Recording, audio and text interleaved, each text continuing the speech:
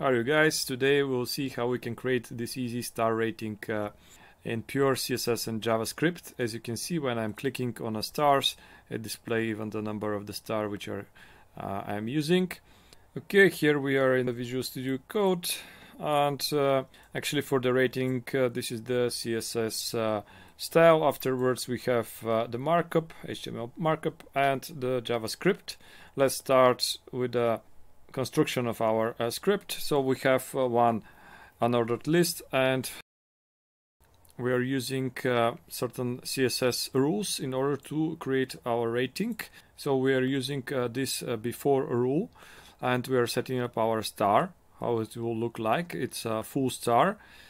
For all the stars which are not having this property active, we are setting the empty star by modifying the content property. This means that all those stars after this rule, so 3, 4, and 5, will have an empty star displayed. And afterwards, the following two rules, they work together. So while we are hovering on a certain star, we do the same.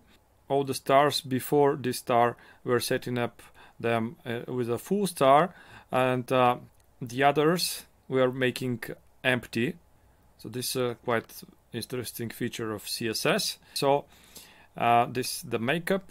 We have data rate, also a property for each of the stars. So we can use later this property to send requests to backend server.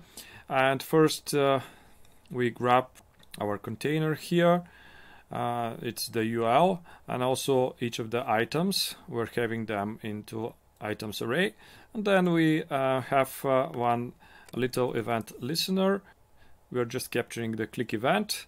When we have the event, we are saving the class of the current element we are clicking on.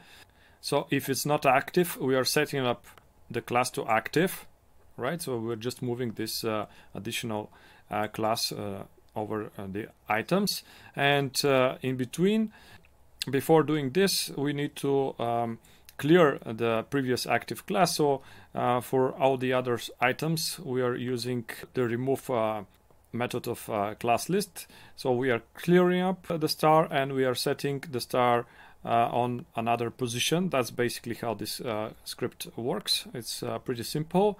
And here, just for debugging purposes, we are displaying the attribute data rate, and that's what we saw in the console. Actually, if we click on a star, this is its data rate property here. All right, so that's it, guys. I hope you enjoyed this information, and if you liked the tutorial, you can subscribe to the channel.